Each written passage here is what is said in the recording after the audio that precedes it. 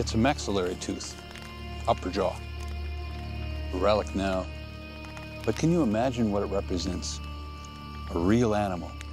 Incredible, the Tyrannosaurus Rex. This is more than just an old fossil to me. It reminds me of something real, something powerful. Now this book, some people think it's just an old relic too. Tales and stories from another time and place. Not to me. This is written by someone who was actually there.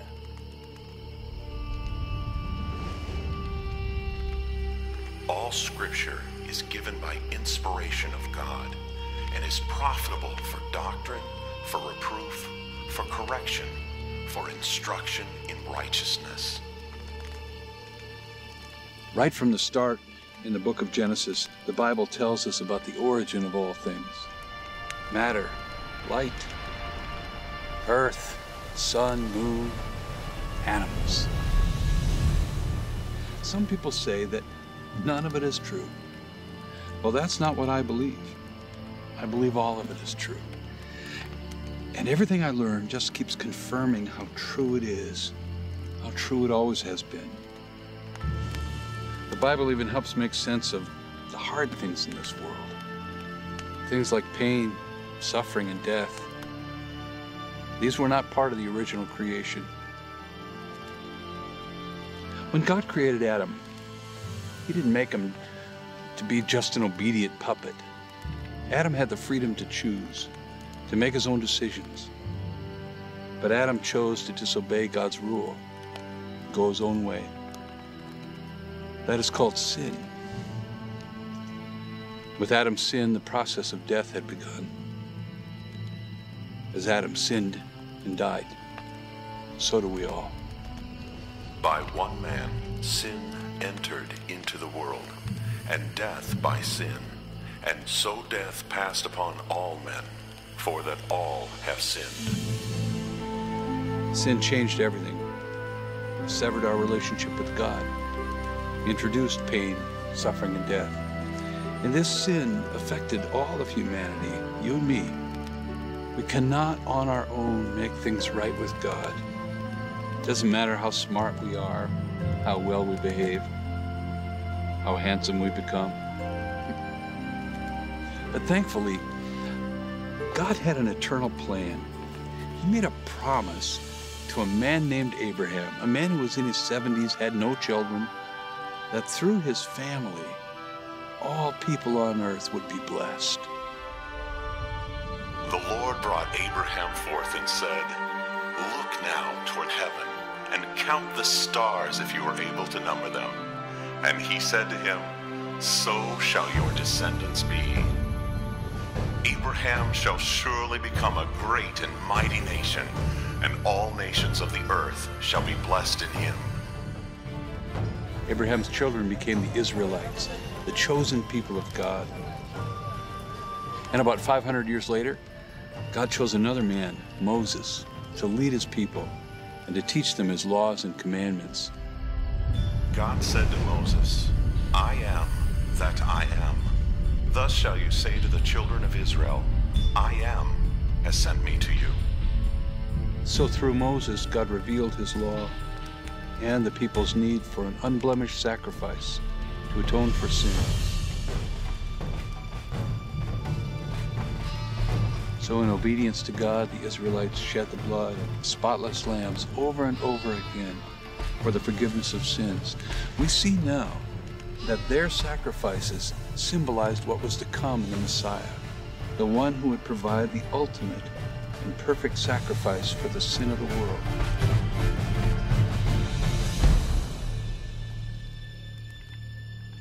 Then, just as the prophets foretold, the Messiah came to earth, was born of a young virgin named Mary, who already knew something about sacrifice.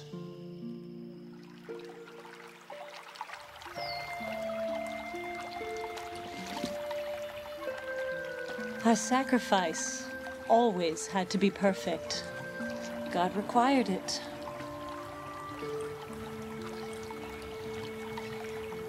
I have memories as a little girl when my family would pick our best lamb from the flock. The priest took his knife and it always broke my heart. But my parents insisted that all of us were there. They wanted to make sure we each understood how terrible sin is and just how much it costs to cover it.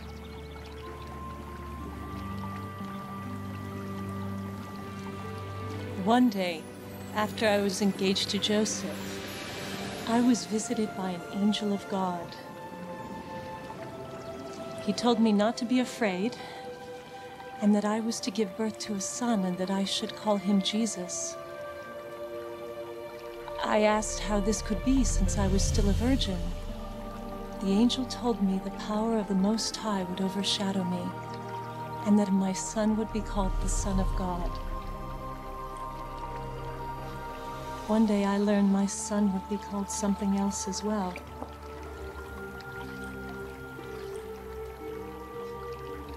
A lamb.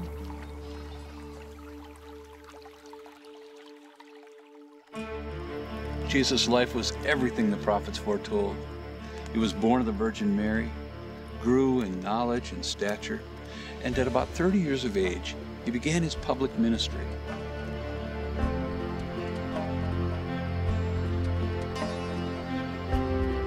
The next day, John saw Jesus coming toward him and said, "Behold, the Lamb of God, who takes away the sins of the world."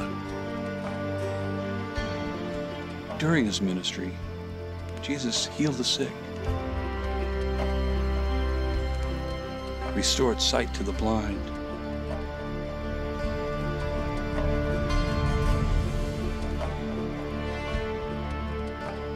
preached good news to the poor, and told the people that the kingdom of God was at hand. But he was betrayed by one of his own disciples, Judas, and handed over to the Jewish and Roman authorities.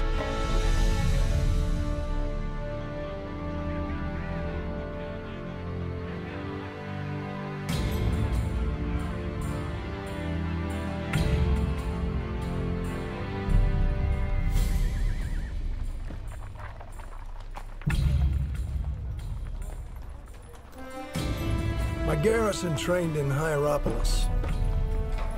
I worked for Caesar. I'm a Roman centurion, part of the most powerful army ever to walk the face of the earth.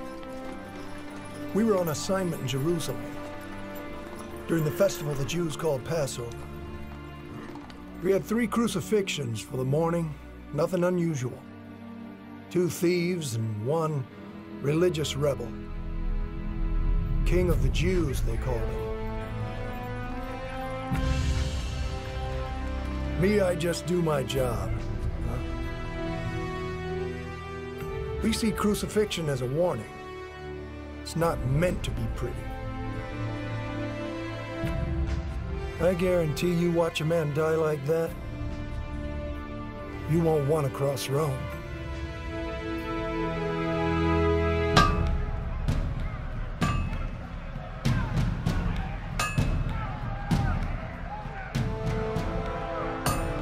This king is hanging there.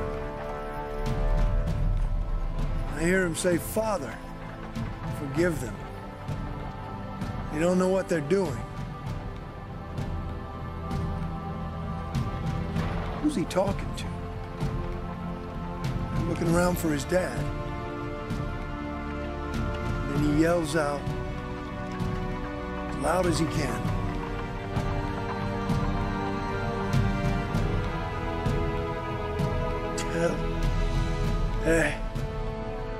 "Oh, it is finished." Like a receipt stamp, you know, paid in full. I'm thinking, what in the world's he talking about? Paid in full.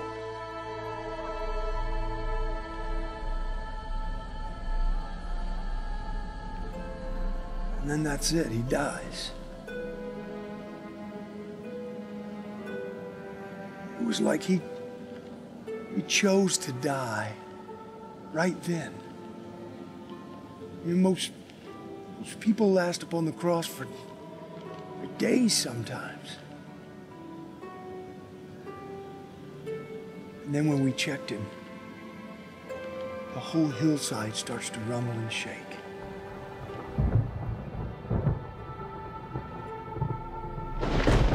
Rocks start to crack into pieces. He said the curtain in the Jewish temple tore right in half from the top to the bottom.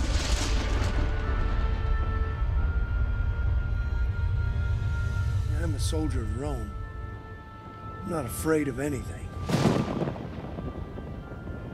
I tell you what, that day,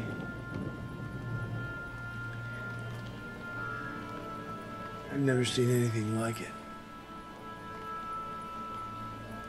This man was, truly, he was the Son of God.